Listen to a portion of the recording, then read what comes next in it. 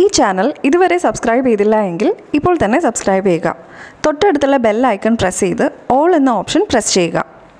നിങ്ങൾക്ക് ആവശ്യമായ പാഠഭാഗം തിരഞ്ഞെടുത്ത് കാണുന്നതിനായി താഴെ കാണുന്ന ചാനലിൻ്റെ പേര് സെലക്ട് ചെയ്യുക. മുകളിലെ ടാബിൽ നിന്നും പ്ലേലിസ്റ്റ് എന്ന ഓപ്ഷൻ ക്ലിക്ക് ചെയ്യുക. ആവശ്യമായ ക്ലാസ്സും സബ്ജക്റ്റും തിരഞ്ഞെടുക്കുക. അവിടെ നിന്ന് ആവശ്യമായ ചാപ്റ്റേഴ്സിൻ്റെ വീഡിയോസ് തിരഞ്ഞെടുത്ത് കാണാവുന്നതാണ്. 8th standard മാത്തമാറ്റിക്സിൻ്റെ area of quadrilaterals എന്ന ചാപ്റ്ററിൻ്റെ 6th പാർട്ടാണ് ഈ വീഡിയോ. അടുത്തായിട്ട് നമുക്ക് പഠിക്കേണ്ടത് ക്വാഡ്രിലാറ്ററൽ എന്നൊരു ടോപ്പിക് അതിൽ കൊടുത്തിട്ടുണ്ട് അല്ലേ. അപ്പോൾ എന്താ അത്?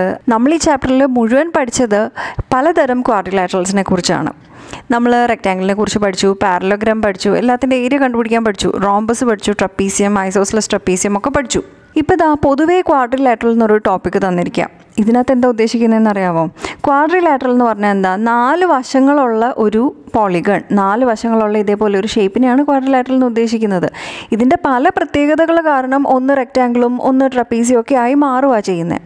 എന്ത്? 2 സൈഡ് പാരലലാണ്, അതല്ലെങ്കിൽ 2 ജോഡി സൈഡുകൾ പാരലലാണ്, അങ്ങനെയൊക്കെ വരുന്നത്. അതിനെയൊക്കെ നമ്മൾ ഓരോ വിഭാഗം പേരുകളായിട്ട് കൊടുത്തു. ഇനി ഇതൊന്നുമില്ല, ഒരു സൈഡും പരസ്പരം പാരലൽ അല്ല, ഒരു സൈഡും പരസ്പരം ഈക്വൽ അല്ല, അങ്ങനെ നമുക്ക് വരയ്ക്കാമല്ലോ. ഇപ്പോൾ ഇതാ ഈ ഒരു ക്വാഡ്രിലാറ്ററൽ നോക്കൂ, ഇതിനകത്ത് ഒരു സൈഡും പരസ്പരം പാരലൽ അല്ല, ഇത് പാരലലൊന്നും അല്ല. കണ്ടോ? ഒരു സൈഡും പാരലൽ അല്ല, ഒരു സൈഡും പരസ്പരം ഈക്വലും അല്ല. അങ്ങനെയാണെങ്കിൽ ഇതിനെ നമ്മളിപ്പോൾ പഠിച്ച ഒരു വിഭാഗത്തിലും പെടുത്താൻ പറ്റില്ല. ഇങ്ങനെ ഒരു ക്വാഡ്രിലാറ്ററൽ തന്നു കഴിഞ്ഞാൽ നമുക്ക് സിമ്പിളായിട്ട് അതിൻ്റെ ഏരിയ കണ്ടുപിടിക്കാനായിട്ട് പറ്റും. 4 സൈഡുള്ള ഏതൊരു പോളിഗണിൻ്റെയും ഏരിയ കണ്ടുപിടിക്കാനായിട്ടുള്ളൊരു ജനറൽ റൂളാണ്. എന്താണെന്നറിയാമോ? ജസ്റ്റ് അതിനെ ഇങ്ങനെ ഒരു ഡയഗണൽ വരച്ച് 2 ആക്കുക. അപ്പോൾ എന്താ? ഈ 2 ട്രയാങ്കിൾസ് കിട്ടി. 2 ട്രയാങ്കിൾസിൻ്റെ ഏരിയ സെപ്പറേറ്റ് ആയിട്ട് കണ്ടുപിടിക്കുക. ട്രയാങ്കിളിൻ്റെ ഏരിയ എങ്ങനെയാണ് കണ്ടുപിടിക്കുന്നത്? ½ BH വെച്ചിട്ട് ഇങ്ങനെ നമ്മൾ ഡയഗണൽ വരച്ച് അതിനെ 2 പീസുകളാക്കി, 2 ട്രയാങ്കിളുകളാക്കി. എന്നിട്ട് ഇതിൻ്റെ ഓരോ ട്രയാങ്കിളിൻ്റെ ഏരിയ കണ്ടുപിടിച്ച് പരസ്പരം ആഡ് ചെയ്യുക. അത്രേ ചെയ്യാനുള്ളൂ. അപ്പോൾ ട്രയാങ്കിൾ ABD എന്ന ഈ ആദ്യത്തെ ട്രയാങ്കിൾ ഉണ്ടല്ലോ, അതിൻ്റെ ഏരിയ പ്ലസ് ഈ BDC എന്ന രണ്ടാമത്തെ ട്രയാങ്കിളിൻ്റെ ഏരിയ എടുക്കാം. ഓരോ ട്രയാങ്കിളിനും നമുക്ക് ½ BH എടുക്കാനായിട്ട് എന്താണ്? ½ ഇൻറ്റു ആ ട്രയാങ്കിളിൻ്റെ ബേസ് ഇൻറ്റു ഓപ്പോസിറ്റ് വെർട്ടെക്സിൽ നിന്ന് വരയ്ക്കുന്ന പെർപെൻഡിക്കുലറിൻ്റെ ഹൈറ്റ് അറിയാമല്ലോ. അപ്പോൾ ഈ ബേസ് എന്നുള്ളത് ഈ ട്രയാങ്കിളിന് ഏത് സൈഡ് വേണമെങ്കിലും നമുക്ക് എടുക്കാം. AB എന്നത് ബേസ് ആക്കുവാണെങ്കിൽ ഡിയിൽ നിന്ന് വരയ്ക്കുന്ന പെർപെൻഡിക്കുലറിൻ്റെ ഹൈറ്റ് വേണം. പിന്നെ AD എന്നതാണ് ബേസ് ആക്കുന്നതെങ്കിൽ ADയുടെ ഓപ്പോസിറ്റ് വശം B ആണല്ലോ, അവിടെ നിന്ന് വരയ്ക്കുന്ന പെർപെൻഡിക്കുലറിൻ്റെ ഹൈറ്റ് വേണം എന്ന് മാത്രമേ ഉള്ളൂ. നമുക്ക് ഇഷ്ടമുള്ള വശം ബേസ് ആക്കി എടുക്കാം. പക്ഷേ ഇവിടെ ഇപ്പം നമുക്ക് 2 ട്രയാങ്കിളിൻ്റെ പരസ്പരം ആഡ് ചെയ്യണ്ടേ? അങ്ങനെയാണെങ്കിൽ ഈ ഡയഗണൽ ഈ 2 ട്രയാങ്കിളിനും കോമൺ ആയൊരു വശമല്ലേ, 2 ട്രയാങ്കിളും ഒരുമിച്ച് ഷെയർ ചെയ്യുന്ന ഒരു വശമല്ലേ ഈ ഡയഗണൽ എന്ന് പറയുന്നത്. 2 ട്രയാങ്കിളിൻ്റെ ആ വശമാണ് നമ്മൾ എടുക്കുന്നതെങ്കിൽ നമുക്ക് കോമൺ ആയിട്ട് കിട്ടും. അപ്പോൾ നമുക്കൊരു കാര്യം ചെയ്യാം. ABD എന്ന ഈ ട്രയാങ്കിളിൻ്റെ ഏരിയ കണ്ടുപിടിക്കാനായിട്ട് ½ ഇൻറ്റു ബേസ് ഇൻറ്റു ഹൈറ്റ്, ആ ബേസ് എന്നുള്ളത് ഈ DB എന്ന ഈ വശത്തിനെ ബേസ് ആക്കി എടുത്തു. അപ്പോൾ ഹൈറ്റ് ആയിട്ട് ഏത് വേണം? അതിൻ്റെ ഓപ്പോസിറ്റ് വെർട്ടെക്സിൽ നിന്ന് വരയ്ക്കുന്ന ഇങ്ങനെയുള്ള ഒരു പെർപെൻഡിക്കുലറിൻ്റെ ഹൈറ്റ് നമുക്ക് വേണം. അത് H1 എന്നാണെന്ന് ഇരിക്കട്ടെ. അങ്ങനെയാണെങ്കിൽ ഈ DBC എന്ന ഈ ട്രയാങ്കിളിനും നമ്മൾ ബേസ് ആയിട്ട് ഈ D ആണ് എടുക്കുന്നതെങ്കിൽ അതിൻ്റെ ഹൈറ്റ് ഏതായിരിക്കും? ഓപ്പോസിറ്റ് വെർട്ടെക്സിൽ നിന്ന് വരയ്ക്കുന്ന പെർപെൻഡിക്കുലറിൻ്റെ ഹൈറ്റ് ആയിരിക്കും. അത് H2 എന്നിരിക്കട്ടെ. ഇനി ജസ്റ്റ് ഏരിയ ആഡ് ചെയ്താൽ മതി. ആദ്യത്തെ ട്രയാങ്കിളിൻ്റെ ABD എന്ന ട്രയാങ്കിളിൻ്റെ ഏരിയ എങ്ങനെ വരും? ½ ഇൻറ്റു B എന്ന് പറഞ്ഞു കഴിഞ്ഞാൽ ഈ ഡയഗണൽ അല്ലേ ബേസ് ആയിട്ട് എടുക്കാൻ നമ്മൾ തീരുമാനിച്ചേക്കുന്നത് ഈ ട്രയാങ്കിളിൻ്റെ. അപ്പം ½ ഇൻറ്റു D ആണ് ആ ഒരു വശം, ഇൻറ്റു ഓപ്പോസിറ്റ് വെർട്ടെക്സിൽ നിന്ന് വരയ്ക്കുന്ന ഹൈറ്റ് H1 പ്ലസ് രണ്ടാമത്തെ ട്രയാങ്കിളിൻ്റെ ഏരിയ എങ്ങനെ വരും? ½ ഇൻറ്റു D ഇൻറ്റു H2. അതിൻ്റെ ബേസും ഈ D ആയിട്ട് തന്നെ എടുത്തു, ഓപ്പോസിറ്റ് എന്നുള്ള ഹൈറ്റ് H2 ആയിട്ട് എടുത്തു. ഇനി എന്താ ചെയ്യേണ്ടത്? ഇത് പരസ്പരം ആഡ് ചെയ്യണം. ആഡ് ചെയ്യുമ്പോഴത്തേക്കും നമുക്കറിയാം കോമൺ ആയിട്ട് നമുക്കൊരു ½ D എന്ന ഈ ½ D എന്നുള്ളത് 2ലും കോമൺ ആയിട്ടുണ്ട്, 2 ടേമിലും കോമൺ ആയിട്ടുണ്ട്. ആ ½ D നമ്മൾ വെളിയിലേക്ക് എടുക്കുന്നു. അപ്പോൾ ബ്രാക്കറ്റിൻ്റെ ഉള്ളിൽ H1 പ്ലസ് H2 എന്ന് വരുന്നു. ഇത്രേ ഉള്ളൂ കാര്യം. ½ D into H1 plus H2 എന്നുള്ള രീതിയിൽ എടുത്തു കഴിഞ്ഞിട്ടുണ്ടെങ്കിൽ നമുക്ക് ഏതൊരു ക്വാഡ്രിലാറ്ററൽ തന്നു കഴിഞ്ഞാലും അതിൻ്റെ ഏരിയ കണ്ടുപിടിക്കാൻ പറ്റും. മനസ്സിലായോ? ഇപ്പോൾ നമ്മൾ rectangle, parallelogram, rhombus, trapezium, isosceles trapezium ഒക്കെ ആണെങ്കിൽ എങ്ങനെ കണ്ടുപിടിക്കാമെന്ന് പഠിച്ചു. കാരണം അതിന് പ്രത്യേകമായിട്ടുള്ള ഫോർമുലാസ് പഠിച്ചതിനാ ജസ്റ്റ് ഒരു സൈഡും ഒരു ഹൈറ്റും മാത്രമൊക്കെ തന്നിരിക്കുന്നതെങ്കിൽ എളുപ്പമായിട്ട് കണ്ടുപിടിക്കാൻ വേണ്ടിയിട്ട്. ഈ പറഞ്ഞ ഡേറ്റയൊക്കെ നമുക്കറിയാമെങ്കിൽ ഏതൊരു ക്വാഡ്രിലാറ്ററലിൻ്റെയും ഏത് 4 സൈഡുള്ളതിൻ്റെയും നമുക്ക് കണ്ടുപിടിച്ചെടുക്കാനായിട്ട് പറ്റും. ജസ്റ്റ് ഈ ട്രയാങ്കിളും കൂടെ ആഡ് ചെയ്തു എന്നേ ഉള്ളൂ. അതാണ് അവിടെ എഴുതിയേക്കുന്നത്. ഇത് വെച്ചിട്ടുള്ള പ്രോബ്ലംസ് നമുക്ക് ചെയ്ത് നോക്കാം. ഒന്നാമത്തെ ചോദ്യം, ഈ ക്വാഡ്രിലാറ്ററലിൻ്റെ ഏരിയ കണ്ടുപിടിക്കാൻ പറഞ്ഞേക്കാം. നോക്കുമ്പോൾ അറിയാം അത് ഒരു റെക്റ്റാങ്കിൾ അല്ല, റോംബസോ പാരലോഗ്രമോ ട്രപ്പീസിയോ ഒന്നും അല്ല, വെറുതെ ഒരു ക്വാഡ്രിലാറ്ററലാണ്. അതിൻ്റെ ഏരിയ എങ്ങനെ കണ്ടുപിടിക്കാൻ പറ്റും? ഇവിടെ അവർ വരച്ച് തന്നെ 2 ട്രയാങ്കിൾസ് ആയിട്ട് തന്നിട്ടുണ്ട്. ജസ്റ്റ് ആ 2 ട്രയാങ്കിൾസിൻ്റെ ഏരിയ കണ്ടുപിടിക്കുക, പരസ്പരം ആഡ് ചെയ്താൽ മതി. അപ്പോൾ അതെങ്ങനെയായിരിക്കുക? ആദ്യത്തെ ട്രയാങ്കിളിൻ്റെ ഏരിയ നമ്മൾ ആദ്യം പാഠം ആൻസർ ഷീറ്റിലേക്ക് ഈ ഫിഗർ എടുത്ത് വരച്ചിട്ട് അതിന് ABCD എന്നൊക്കെ പേര് കൊടുക്കണം. സ്റ്റെപ്സൊക്കെ എഴുതണം കേട്ടോ പരീക്ഷയ്ക്ക് നന്നായിട്ട്. ABCD എന്ന് പേര് കൊടുക്കണം. എന്നിട്ട് നമ്മൾ എഴുതണം area of the whole quadrilateral ABCD is equal to area of triangle ABC plus area of triangle ACD എന്നൊക്കെ എഴുതണം. എന്നിട്ട് വേണം ABCയുടെ ഏരിയ ആയിട്ട് നമ്മൾ എന്ത് എഴുതണം? സ്റ്റെപ്സൊക്കെ എഴുതണം കേട്ടോ. ABCയുടെ ഏരിയ ആയിട്ട് നമ്മൾ എഴുതണം half into base into height. Base ആയിട്ട് നമുക്ക് ഏതെടുക്കാം? AC എന്നുള്ള വശമല്ലേ തന്നിരിക്കുന്നത്, അപ്പോൾ അത് തന്നെ ബേസ് ഇൻറ്റു ഹൈറ്റ് എത്രയാണ്? 4 സെൻറ്റിമീറ്റർ. സ്റ്റെപ്സും എഴുതണം, അതായത് ഹാഫ് BH പ്ലസ് ഇതിൻ്റെയും ഹാഫ് BH എന്നൊക്കെ എഴുതണം. ഓക്കെ, അപ്പോൾ അത് എഴുതുന്നില്ല എന്നേ ഉള്ളൂ. പ്ലസ് അടുത്തെന്ത് വരും? Half into base 8 into height 6. Just ഇത് സോൾവ് ചെയ്താൽ മതി. ഇത് സോൾവ് ചെയ്യുമ്പോൾ 16 എന്ന് കിട്ടുന്നു, പ്ലസ് 24 എന്ന് വരുന്നു. രണ്ടും കൂടെ ആഡ് ചെയ്യുമ്പോൾ 40 സെൻറ്റിമീറ്റർ സ്ക്വയർ എന്ന് ആൻസർ കിട്ടുന്നു. അടുത്ത ക്വസ്റ്റ്യൻ നോക്കൂ. Prove that for any quadrilateral with diagonals perpendicular the area is half the product of its diagonals എന്ന് പറഞ്ഞേക്കുന്നു. അതായത് ഏതെങ്കിലും ഒരു നമ്മൾക്ക് പ്രൂവ് ചെയ്യണം, നമ്മൾ തെളിയിച്ച് കാണിക്കണം. എങ്ങനെ?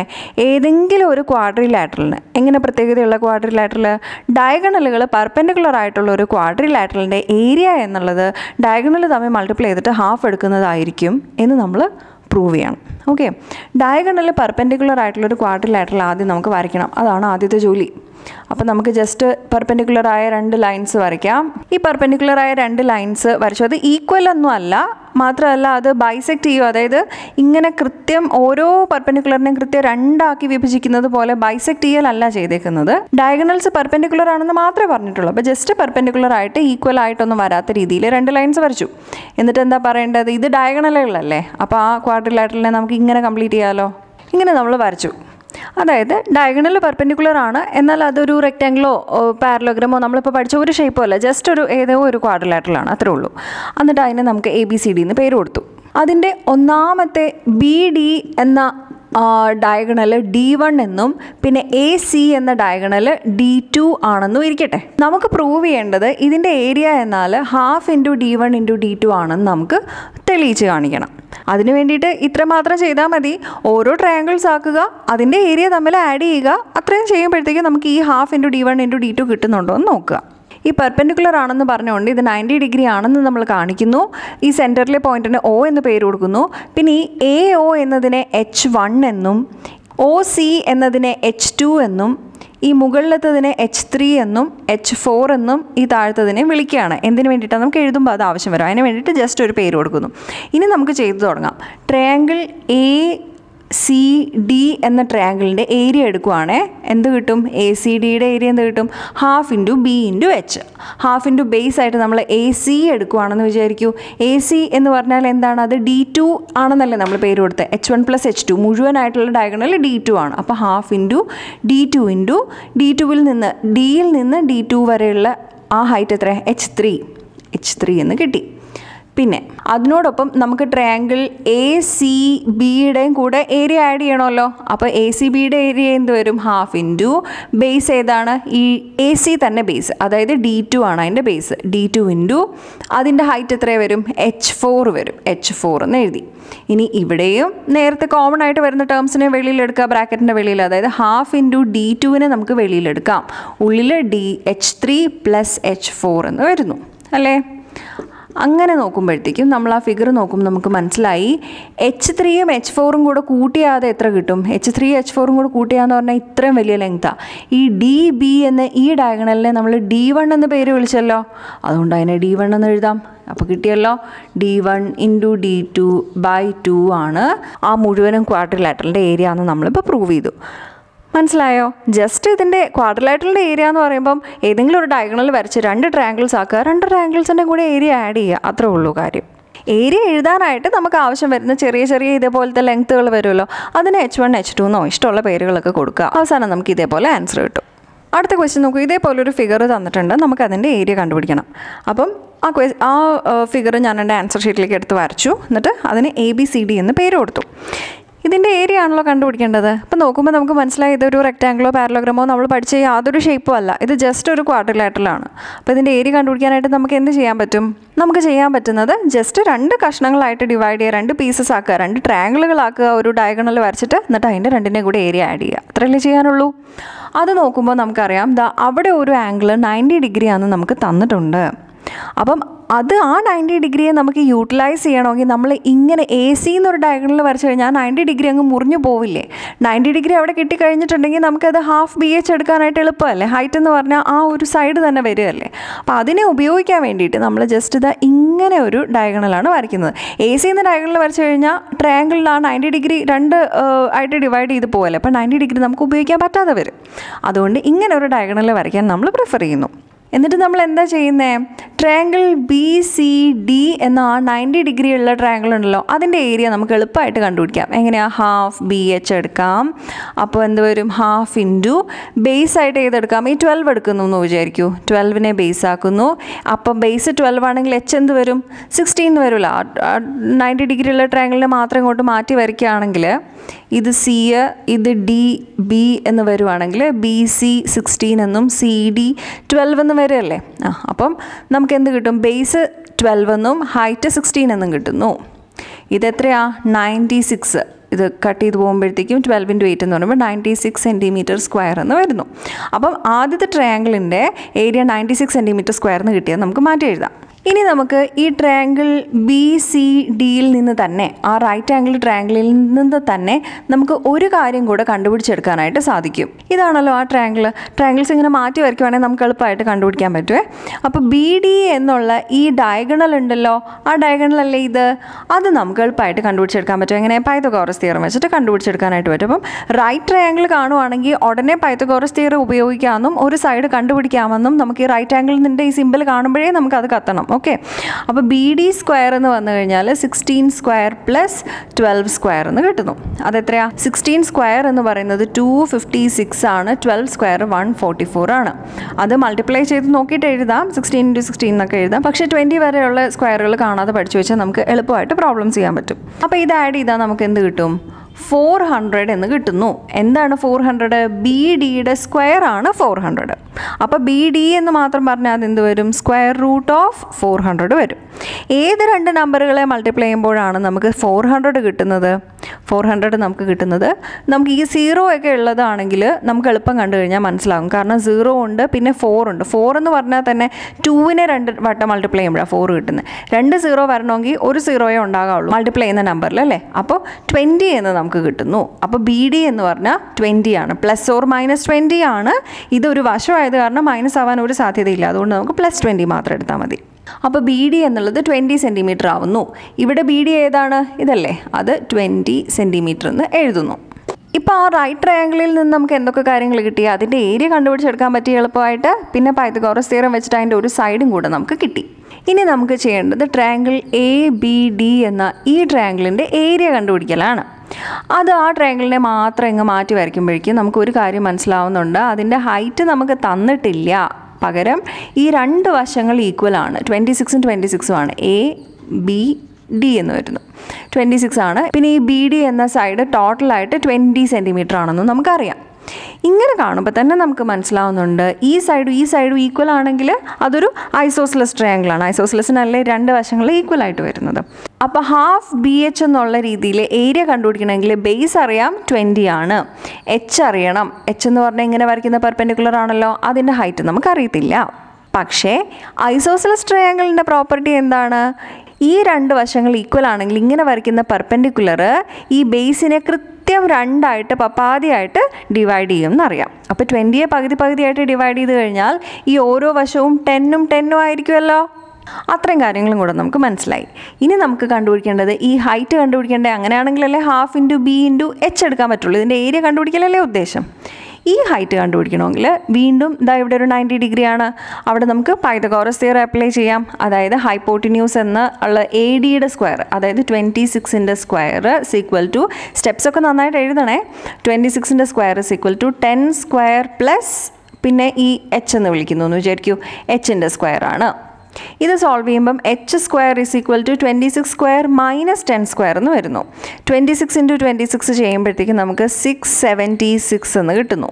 മൈനസ് 10 സ്ക്വയർ എത്രയാ 100, അതെത്ര കിട്ടും 576 എന്ന് വരുന്നു എച്ചിൻ്റെ സ്ക്വയർ. 576 ആണ് എച്ചിൻ്റെ സ്ക്വയർ എങ്കിൽ എച്ച് എന്തായിരിക്കും സ്ക്വയർ റൂട്ട് ഓഫ് 576 ആയിരിക്കും. എങ്ങനെയാണ് സ്ക്വയർ റൂട്ട് ഓഫ് 576? നമുക്ക് പഠിച്ചിട്ടുണ്ടെങ്കിൽ നമുക്ക് മനസ്സിലാകും, അത് 24 ആണെന്ന് മനസ്സിലാകും. 576ൻ്റെ സ്ക്വയർ റൂട്ട് കണ്ടുപിടിക്കാനായിട്ട് അറിയില്ലാത്തവർ മറന്നു പോയിട്ടുള്ളവർക്ക് ഉണ്ടാവുമല്ലോ. നമ്മൾ പ്രൈം ഫാക്ടറൈസേഷന് മുന്നേ പഠിച്ചിട്ടുണ്ടായിരിക്കും ഉറപ്പായിട്ടും. പക്ഷേ എങ്ങാനും മറന്നു പോയിട്ടുണ്ടെങ്കിൽ ജസ്റ്റ് ഒന്ന് നോക്കിക്കോളൂ. 576 എങ്ങനെ എഴുതുന്നു? പ്രൈം ഫാക്ടേഴ്സ് ആയിരിക്കണം. നമ്മൾ ഏതാണ് ഇതിൻ്റെ ഫാക്ടേഴ്സ് ആയിട്ട് വരുന്ന പ്രൈം നമ്പേഴ്സ് എന്ന് പറഞ്ഞാൽ 2, 3, 5, 7 അങ്ങനെ വരുന്നതാണല്ലോ. അപ്പം നമ്മൾ ജസ്റ്റ് ഇത് നോക്കുന്നു. 6 ആയതുകൊണ്ട് നമുക്കറിയാം 2 കൊണ്ട് ഡിവിസിബിൾ ആയിരിക്കും, എന്തായാലും 2 കൊണ്ടാണ്. 5ൽ 2 എത്ര ടൈംസ് ഉണ്ട്? 2 പ്രാവശ്യം. 4 ആണല്ലോ, 2 ഇൻറ്റു 2 എന്ന് പറയുമ്പോൾ 4 വരുന്നത്. അപ്പോൾ 5ൽ പിന്നെ മിച്ചം 1 ഉണ്ട്. ആ 1 ഇവിടെ കൊടുക്കുന്നു. 17ൽ 2 എത്ര പ്രാവശ്യമുണ്ട്? 8 ടൈംസ് ഉണ്ട്. 8 ഇൻറ്റു 2 എന്ന് പറഞ്ഞാൽ 16 വരുമല്ലോ, അപ്പോഴും 17 അല്ലേ, അപ്പോൾ മിച്ചം 1 ഉണ്ട്. ആ 1 ഇവിടെ കൊടുക്കുന്നു. 16ൽ 2 എത്ര പ്രാവശ്യമുണ്ട്? 8 ടൈംസ്. വീണ്ടും 2 കൊണ്ട് തന്നെ ഡിവിസിബിൾ ആണ്. അടുത്തത് നമുക്ക് എഴുതാം. 2ൽ 2 എത്ര ടൈം? 1. 8 divided by 2 4. 8ൽ 2 എത്ര പ്രാവശ്യമുണ്ട്? 4. വീണ്ടും നമുക്ക് 2 എഴുതാം. ഇവിടെ 1ൽ 2 ഇല്ല, അപ്പം 14ൽ 2 എത്ര ടൈം ഉണ്ട്? 7. 4/2 എന്ന് പറയുമ്പോഴത്തേക്കും 2 വരുന്നു. വീണ്ടും 2 കൊണ്ട് ഡിവിസിബിൾ ആണ്. 72/2 എത്രയാ? 36. വീണ്ടും 2 എഴുതാം. 18. പിന്നെയും 2 എഴുതാം. 9. 3 ഇൻറ്റു 3 എന്ന് വരുന്നു. ഇവിടെ 3 വരുന്നു, അത് 3 വരുന്നു, 1. ഓക്കെ, ഈ രീതിയിൽ നമ്മൾ അതിൻ്റെ പ്രൈം ഫാക്ടേഴ്സിനെ കണ്ടുപിടിച്ചു. സ്ക്വയർ റൂട്ട് അല്ലേ എടുക്കേണ്ടത്, അതുകൊണ്ട് 2ൻ്റെ ഗ്രൂപ്പുകളാക്കണം. അതായത് ഈ 2 2നെയും കൂടെ ഒരു ഗ്രൂപ്പാക്കി അതിന് പകരം ഒറ്റ 2 എഴുതിയാൽ മതി. ഈ 2 2നെയും കൂടെ ഒരു ഗ്രൂപ്പാക്കി അതിന് പകരം ഒരു 2 മതി. ഈ 2 2ന് പകരം ഒരു 2 എഴുതി. ഈ 2 3ന് പകരം ഒരു 3 എഴുതി. ഇനി ഈ 2 ഇൻറ്റു 2 ഇൻറ്റു 2 ഇൻറ്റു 3 മൾട്ടിപ്ലൈ ചെയ്ത് വെച്ച് കഴിഞ്ഞാൽ എന്താണ്? 6 ഇൻറ്റു 2 12. 12 ഇൻറ്റു 2 24. അങ്ങനെയാണ് നമുക്ക് ആ സ്ക്വയർ റൂട്ട് ഓഫ് 576 എന്ന് പറയുന്നത് 24 ആണെന്ന് ആൻസർ കിട്ടുന്നത്. അപ്പം നമുക്ക് ഈ ഹൈറ്റ് എന്നുള്ളത് 24 സെൻറ്റിമീറ്റർ ആണെന്ന് കിട്ടി. ആ പ്രൈം ഫാക്ടറൈസേഷൻ അല്ല, ലോങ് ഡിവിഷൻ മെത്തേഡാണ് ശരിക്കും പറഞ്ഞാൽ നമ്മൾ ചെയ്യേണ്ടത്. ഇത് കുറച്ച് ചെറിയ നമ്പറുകളാണെങ്കിൽ ഇതേപോലെ ചെയ്താലും മതി. അതുകൊണ്ട് എളുപ്പമുള്ള നമ്പേഴ്സിന് ഇത് കാണിച്ചു എന്നേ ഉള്ളൂ. പഠിച്ചിരിക്കുന്നതായിരിക്കും, എല്ലാവർക്കും അറിയായിരിക്കും. ആർക്കെങ്കിലും അറിയില്ലെങ്കിൽ മനസ്സിലാക്കാൻ വേണ്ടി പറഞ്ഞു എന്നേ ഉള്ളൂ. അപ്പോൾ നമുക്കിവിടെ ഹൈറ്റ് കിട്ടി. ഇനി നമ്മുടെ എന്താ ഉദ്ദേശം? ABD എന്ന ഈ ട്രയാങ്കിളിൻ്റെ ഏരിയ കണ്ടുപിടിക്കണം. Half into base into height. Base എത്രയാണ്? 10 + 10 20 ഇൻറ്റു ഹൈറ്റ് എത്രയാണ് വരുന്നത്? 24. ഇപ്പോൾ കണ്ടുപിടിച്ചു. അതെത്രയാണ് വരുന്നത്? 240 സെൻറ്റിമീറ്റർ സ്ക്വയർ എന്ന് കിട്ടുന്നു ഈ ട്രയാങ്കിളിൻ്റെ ഏരിയ. അപ്പം 2 ട്രയാങ്കിളിൻ്റെ ഏരിയയും കൂടെ കൂട്ടണമെങ്കിൽ രണ്ടാമത്തെ ട്രയാങ്കിളിന് 96 ആണ് നമ്മൾ കണ്ടുപിടിച്ചത്. ഇതിൻ്റെ കൂടെ 96ഉം കൂടെ കൂട്ടണം. അപ്പം മൊത്തത്തിൽ എത്ര വരും? 336 സെൻറ്റിമീറ്റർ സ്ക്വയർ എന്ന് വരുന്നു, രണ്ടും കൂടെ ആഡ് ചെയ്യുമ്പോൾ. മനസ്സിലായല്ലോ? അപ്പോൾ ഒരു ക്വാഡ്രിലാറ്ററലിൻ്റെ ഏരിയ കണ്ടുപിടിക്കാനായിട്ട് ജസ്റ്റ് 2 ട്രയാങ്കിൾസ് ആക്കുക, ഏരിയാസ് ആഡ് ചെയ്യുക.